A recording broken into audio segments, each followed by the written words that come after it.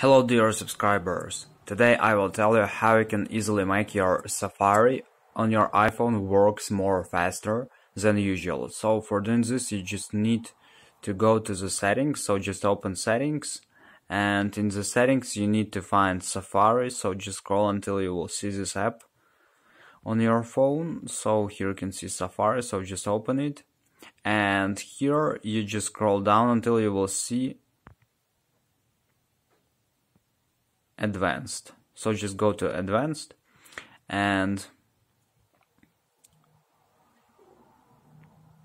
here you will find experimental feature, so just open it, and here you would just scroll down until you will see lazy image loading, link preload responsive images, and link prefetch. So just these three options you need to switch it to on, and after you do it, your Safari will work more faster, so it will load images more faster, and just your website will open more faster. So just try.